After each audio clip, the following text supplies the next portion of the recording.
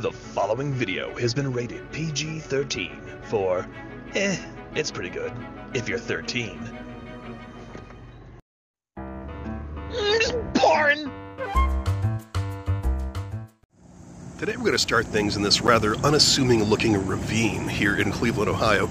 We are in the Tremont area, and it's kind of hard to see, but back there's a steel plant, a very old steel plant, and a very famous steel plant.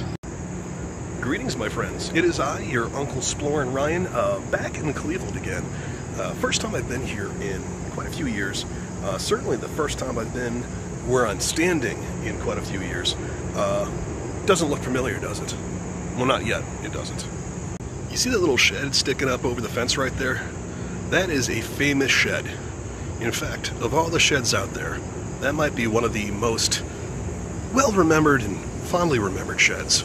At least of the sheds that I can think of. This view of the property probably gives you a much better idea as to what we're talking about. That's right, it's the Christmas Story House. And join us today, if you will, as we do just a little exploring.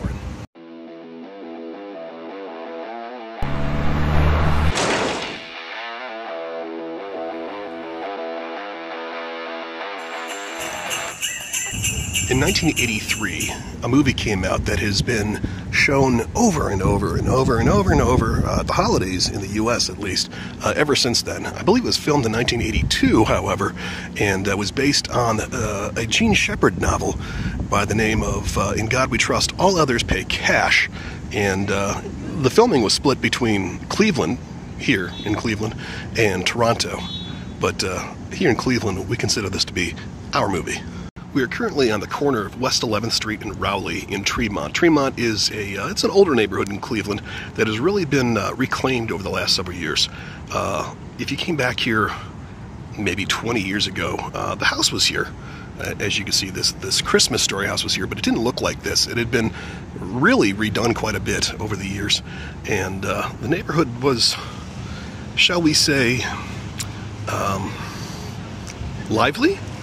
Generally not the kind of lively that you want. More of the run away from everybody kind of lively.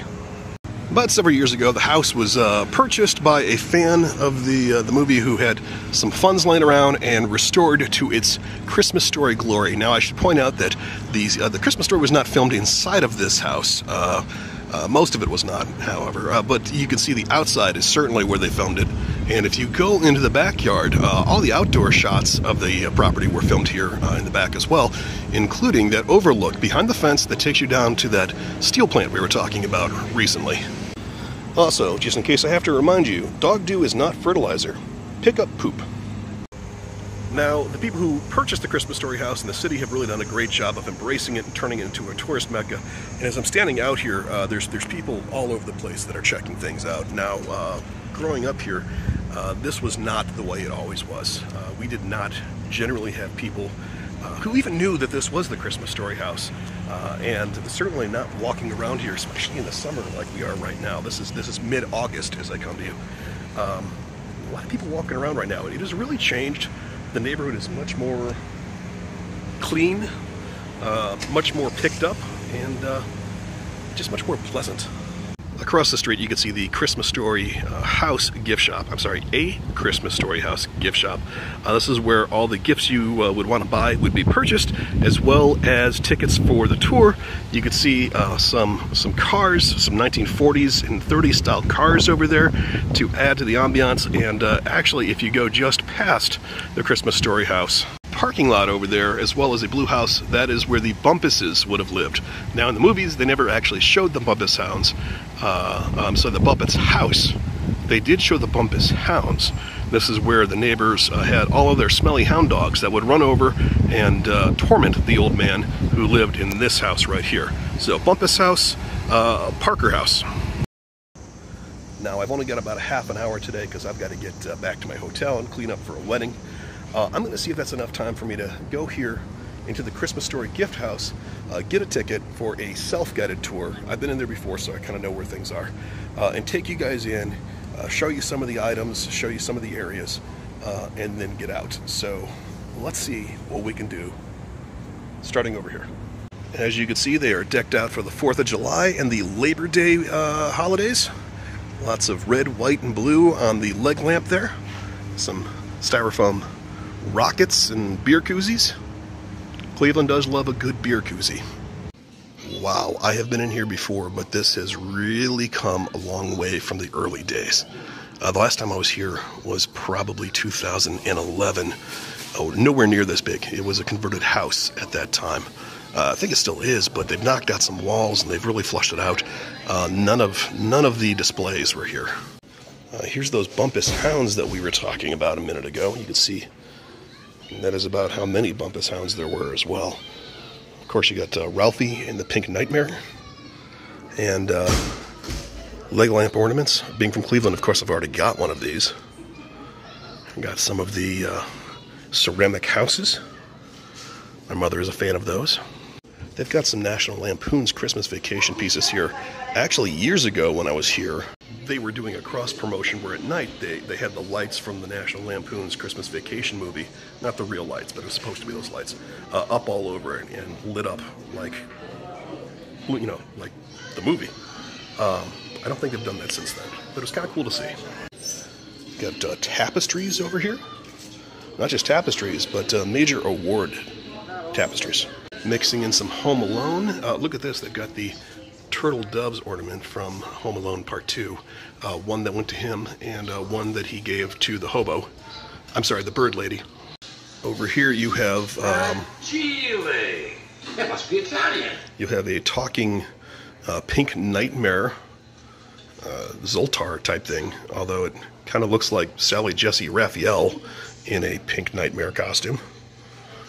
I'm not sure if you kids know who that is, but dating myself, I sure as heck do.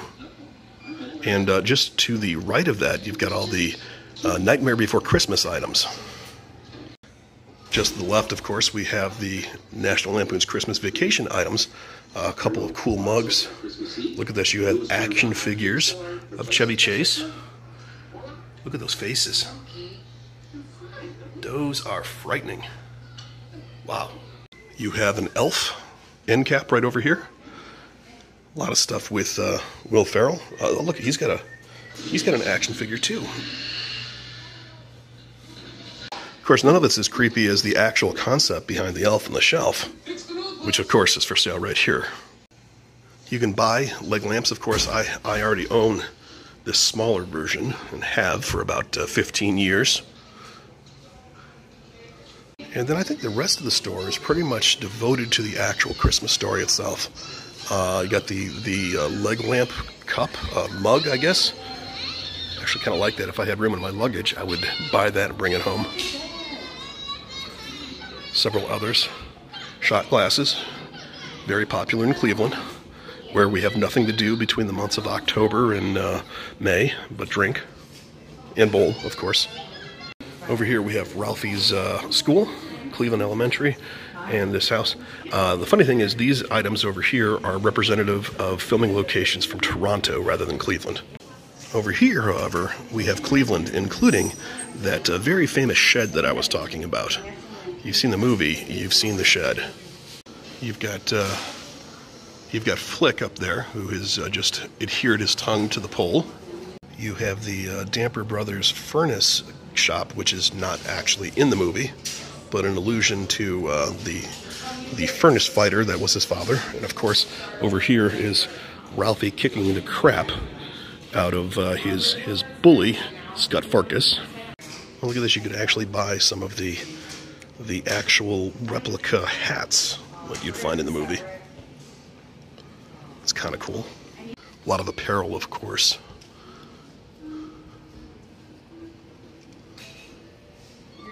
Here is a copy of the book that it was all based on. I've actually got this at home. It's actually a really good book. Not just about the Christmas story. Christmas story is actually just a small portion of this book. More of these really frightening action figures. Darren McGavin in action figure form. I never thought I'd see that. Of course, you can't have the Christmas story without the purchase of a Christmas wish. It's the Red Ryder carbine action 200 shots, 650 shots says here, air rifle. It does not, however, specify. Oh wait, it does. There is a working compass and sundial in the stock. They've got these leg lamp ohm beads. It kind of looks like a Pandora bead you put on your bracelet that are apparently only found here in the Christmas Story Museum. This is a $40 bangle edition. And you could actually buy here for $9 a decoder pin. There are numbers and letters on there, but I am too blind to read them. And now, with ticket in hand, it's time to head back across the street and do, a little bit of that exploring I mentioned. Of course, I can't go over there without pointing out that I believe this is supposed to represent the old man's Oldsmobile, because he was, after all, an Oldsmobile man. Of course, we have the home and fire department here. These fine folks were the ones that rescued Flick from the pole after he got his tongue stuck to it. Now, I've done this tour before. It's been a few years, but when we started the tour before, we went up these steps right here, and you can get your photo taken over here in front of the leg lamp, and then you headed in. Can't do that today. You'll see these cones, the infamous cones. Cleveland loves our cones, by the way, telling us not to go up there. I have been told it's because if you go up there, you will be swarmed by killer bees and killed. I put the killed part in there, but the swarmed by bees thing is true, actually. Now, I personally have a no-death policy with my videos, so I'm just going to head right around the cones and head to the backyard and, meet up with a tour there. And here we are in the backyard. There is the infamous shed that we were talking about earlier. I've got maybe about 10 minutes before the tour actually begins. Looks like I might be the first person to show up for this tour. Over here, you can see this door right here that comes up these stairs. This is where you could actually go if you were going to stay in the house. You can do that. Up there's some windows, and there's a room up there. You could actually stay at the Christmas Story house for a price, of course. This yard has been re-landscaped, of course, over the years. This is much, much, much nicer than it used to be, and certainly much nicer than it was in the movie. You see this fence back here. Well, we'll take you over to take a look past the fence in a moment, but there, of course, is the shed that I was talking about, where Black Bart and his gang escaped the wrath of Ralphie and Old Blue, his air rifle. Heading over to the fence, if you look over the fence right now, you will see the steel factory, the steel plant that we were talking about earlier. This was in the movie. If you went down there, you could actually see, can't see it as well right now, it's summertime, there's a lot of leaves in the way, obviously, but you can see this much better in the movie itself. You could also see certain areas where Ralphie and his friends were walking to and from school right in this area. Those are private properties, a lot of them around here. Can't really get to them right now. What we have to work with here is the Christmas Story house itself in the backyard that we are looking at right now. And then, actually, at the end of this video, I'm going to take you to downtown Cleveland, where they filmed a lot of the parade areas, and they also filmed the Higbee's department store scenes. Now, up until a few years ago, you could actually still go into those areas and take a look and film. Right now, you can't do that. Several years ago, it was converted from the department store into what was at the time the Greater Cleveland Area Convention and Visitor Bureau. They ran out of there for a while, and then they brought in what is now called the Jack Casino. And the Jack has moved in, and there's a casino where all that was before. And casinos, for fairly obvious reasons, don't really like people going and filming, so I won't be able to do a whole lot of that, but we'll still take you down to the outside. You can kind of see it. You can see the public square area where the parades were held. You could still, if you've seen the movies, you'll recognize all of it. It is an absolutely beautiful day here in Cleveland, however. It is mid-August. Temperatures are probably early to mid-70s, I'd say. If I was back in Orlando right now, I'm sure it'd be probably mid to late 90s. So I'm kind of enjoying this. If I'm going to be standing outside the Christmas Story house waiting for the tour to start, this is good weather to do it, at least. Very bright. Probably worth mentioning that the backyard looks a lot larger here than it did in the movies, and that's because it is much larger than it was in the movies. This house right here, you notice the wide berth that it has before it hits the next house.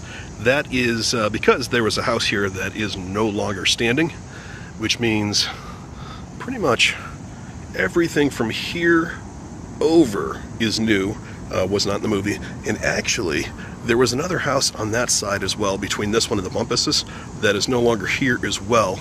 And as I mentioned before, the Bumpus house next door is not really the Bumpus house. It was not in the movies, but they have since purchased it and turned it into the Bumpus house. And you can, if you want, for a price, stay there as well. It's a little more, how do I put this, rustic looking than this one. My name is Keith. This looks familiar. Before we get started, has anybody been here before? I got 1, 2. I'm going to start with the left because that's how David built Santa's Mountain. But they agreed. That's where they'll film the movie. And then Gene Shepard remembered. Cleveland is a steel mill city, isn't it? That got him excited. If you folks didn't actually know the book that I mentioned earlier, it's all based off of his childhood, which would mean that the father in the book and the movie was his dad, a steel mill worker. And they did actually want to film a ton of scenes that would be set within the mills. And I would assume you three ladies have also seen the movie, right? Mm-hmm. Okay, good. So we all know that they don't even mention a steel mill. It's because they didn't use the original version of the script. The original had so much more planned. If they had gone all the way through, it could have been nearly 2.5 to 3 hours long. But shortly into the start of filming, somebody at MGM remembered they should probably give them a runtime limit. They told them 90 minutes, and tons of this movie were removed entirely. Now, after the point where this gentleman gives us all the background of the house, we got a little bit of time to walk around and check things out. Of course, this is the leg lamp. It's not the real leg lamp from the movie. A lot of this stuff is not the real piece, but there is a museum next door that has some of the real pieces. But some really good replicas, and obviously these are actually real in the sense that they came from that period. They're just not the screen-used ones. Here is the couch. Now, if you remember in the movie, the couch actually faced out the window at one point because the old man and the mother end the movie by looking outside. But really, the most important thing for us to remember is that right here is, in fact, a can of Simon Eyes. Actually, just a quick aside, I love these old-fashioned Christmas lights. Now, these obviously are not period accurate. These are a little bit more modern. I'd say these are probably like a 1970s, 80s style, but I still love that. It's what I grew up with.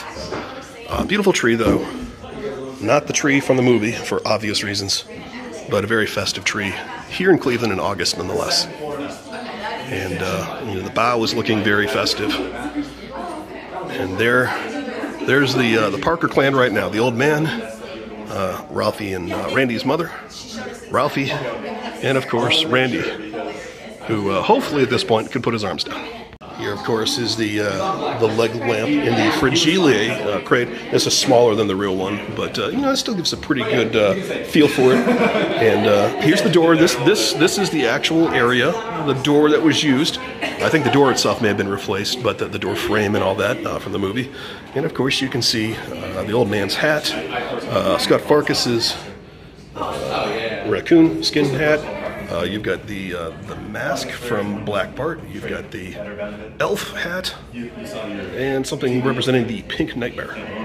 Heading upstairs, this is where the Pink Nightmare happened, of course, in this landing. Well, not really in this landing. This staircase was not really here in the movie. It has been redone since then. It actually faced a different direction, but you can still get an idea of what we're talking about. You look out the window and see the rest of the neighborhood. As you can see, those are the sizes of the yards in this neighborhood normally. A lot of cars in the backyard of that one. Maybe that's the real Bumpus house. Of course, when we get to the top of this landing, you see the bedrooms and such. Can't go in there. That is where people who are staying will now stay. I believe that would be the mother and father's bedroom normally. I hope everybody's ready because we're out of time. In comes the next group. Life boy. It sounds like we need to get going, so I'm going to take a quick step over here. Here is Ralphie's room with Randy. Obviously a little bit larger than in the movie. And now we're going to head back downstairs because our part of the tour is now finished. I just got confirmation that is the original shed that Black Bart crawled over. But what is missing is over here, out of the kitchen, the window that Ralphie crawled out of is missing. So now if you want to crawl out, you're going to have to bust out the wall. And gosh darn it, they don't like when you bust holes into the house. Next part of the tour, we're going into the museum.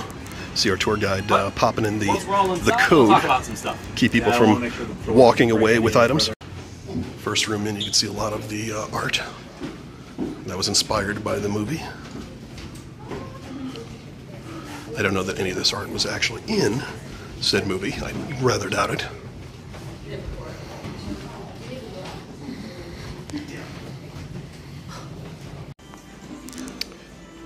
Here's the BB gun in question. Just learned that everything in here is either from the movie, inspired by the movie, inspired the movie itself, or is fan art. So I believe, for instance, that this robe right here really was his mother's robe. Melinda Dillon wore this in the movie, which I believe makes this the real Red Ryder BB gun. Got some magazines, some copies of The Christmas Story. And speaking of Black Bart from earlier, you can see some of the Black Bart gang costumes right here. Here's BBs that go in the Red Ryder BB gun.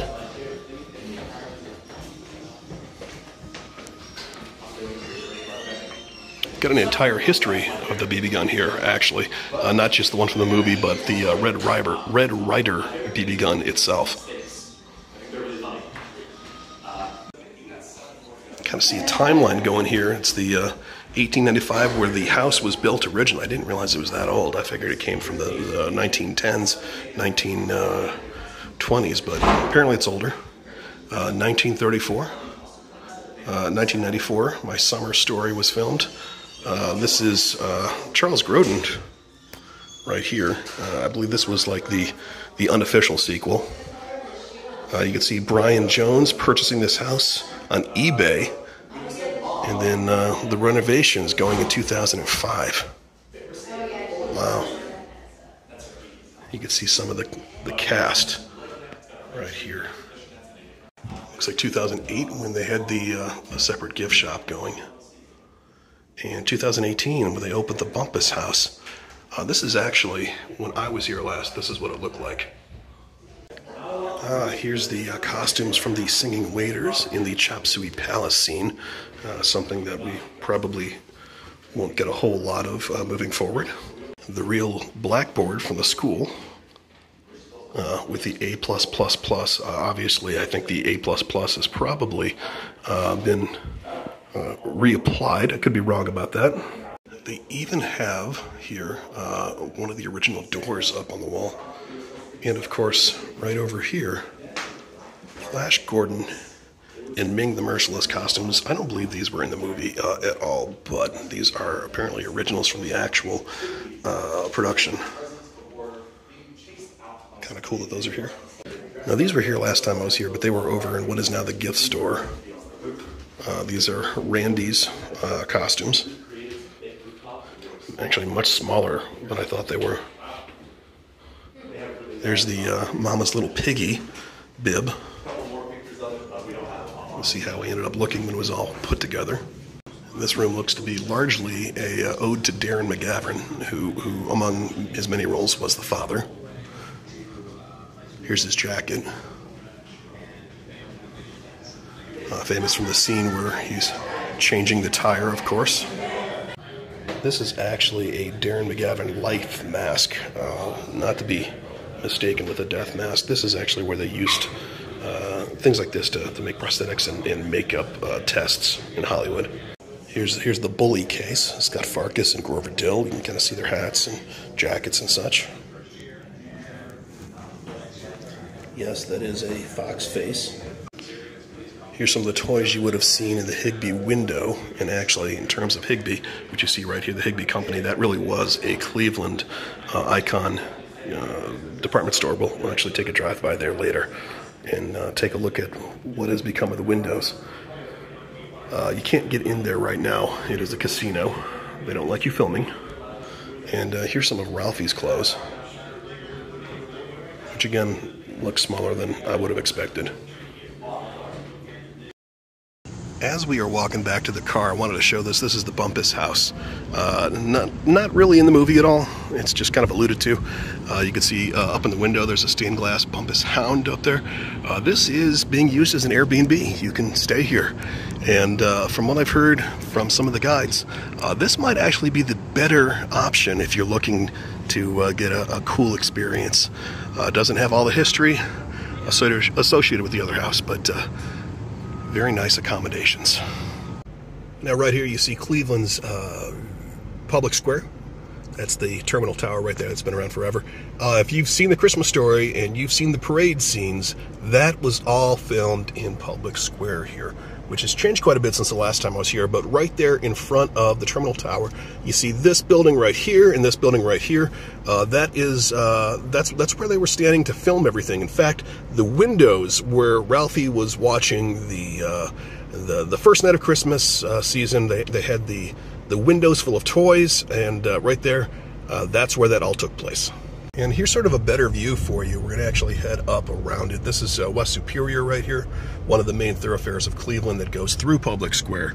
But we're going to actually go up a little further, and I'll actually take you by that window, as well as where Ralphie and his family were standing for the Christmas parade. Right up here, you can see there's the Renaissance Hotel to your right. There is the front of Tower City. By the way, also, the front of Tower City here, if you've seen the Avengers, this was used as Germany. This is where all of the Germans were outside and Loki was lording over them before being attacked by Captain America and by Iron Man. So that is right there. You can see it. That was the Germany Museum.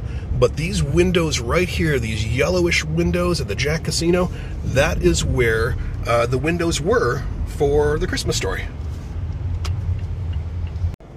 And actually, if you were going to go inside the building, that is where the Santa scene happened. Is the department store. You remember, the hill was set up, Santa was on the top with his elves, and the kids would come up, and then Santa would throw them down the slide, and they'd scream. Also, where the kids met the Wizard of Oz, because I like the Wizard of Oz. And with that, I think we're going to call it a day. Hey, if you haven't already done so, right below there's a subscribe button. You know, I personally would very much appreciate it if you gave it a little tickle. Maybe a thumbs up, you know, if you're a fan of the Christmas Story from that house. And otherwise, we'll see you next time when we do just a little spoiler.